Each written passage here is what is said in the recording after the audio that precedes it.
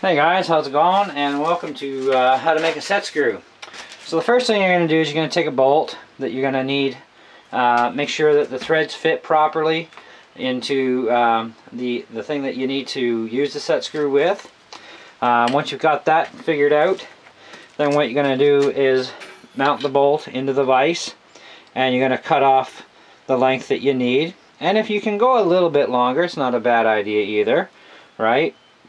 The next thing you want to do is you want to cut yourself a slot into the top of the piece. So you're going to want to thread that into a nut and clamp that into the vise. And you can try a hacksaw at first and see how that works for you.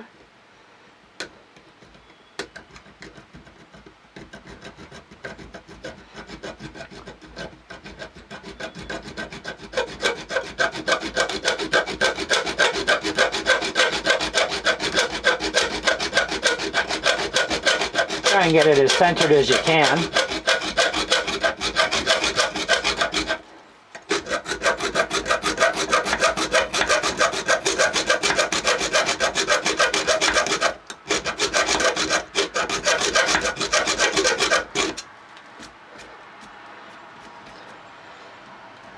Well, we're a little bit off center, but it's still going to work good.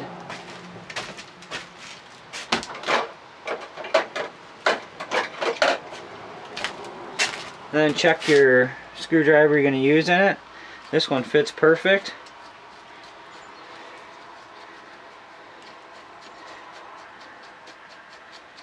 And that's the real simple way to make a set screw, and real cheap.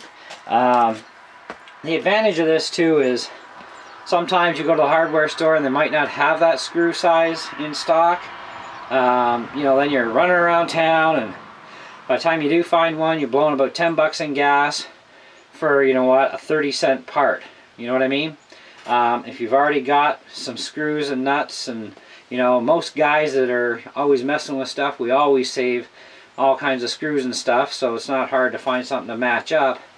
And then just make it yourself with simple little hacksaw and a vise, and you make your part. You know, like I said, try and get as close as you can to the center. If you're off a little bit, it's not going to matter.